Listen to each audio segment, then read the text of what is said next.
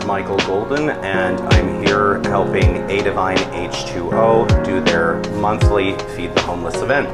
Well, I've been doing it for about 2 years, ever since I found out about the cause. I've been getting my water here for 7 or 8 years probably. And it's just such an amazing cause. It's a wonderful feeling to be able to help the community in need, and especially now there are so many homeless, starving people out there.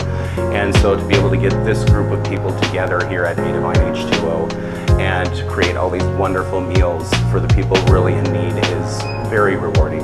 I would say, Sophie, you are indeed a divine angel organizing this. It's something that you don't need to do. You can tell it's a passion of yours, and it's such an amazing thing for the community. So thank you.